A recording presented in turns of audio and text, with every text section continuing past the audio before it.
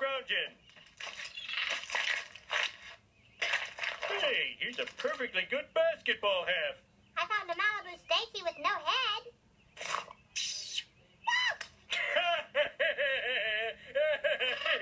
Oh my God! Help me, Lisa! Lisa, Dad, come here quick.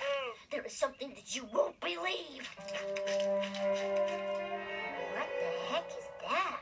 Maybe it's a box from the future. It looks Japanese. What's going on? Why am I on a Japanese box? What's it? Oh my God! What is that?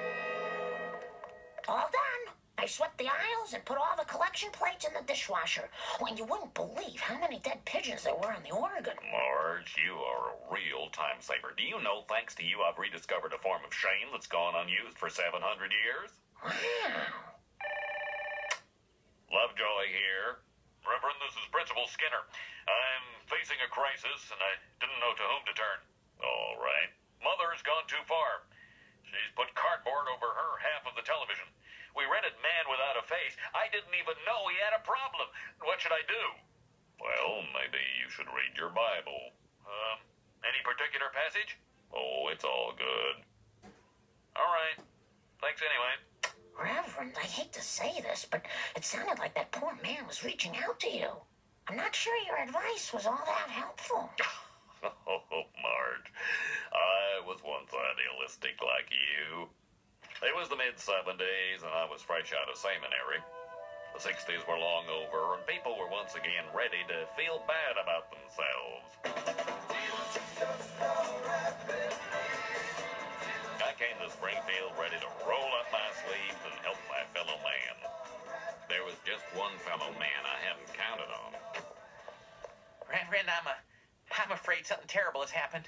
Well, sit down and rap with me, brother. That's what I'm here for. I was talking to doing a dance called the bump, but my hip slipped and my buttocks came into contact with the buttocks of another young man. I see. Then the calls began. Well, I think I may be coveting my own wife. I'm meek, but I could probably stand to be meeker. I think I swallowed a toothpick. Finally, I just stopped caring. Luckily, by then, it was the 80s, and no one noticed.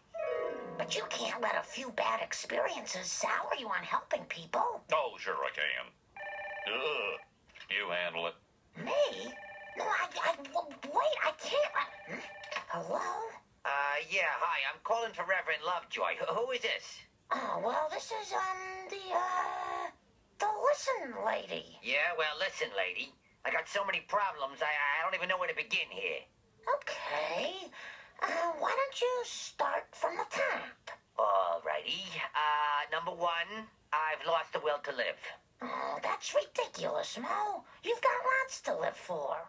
Really? That's not what Reverend Lovejoy's been telling me. Wow, you're good, thanks.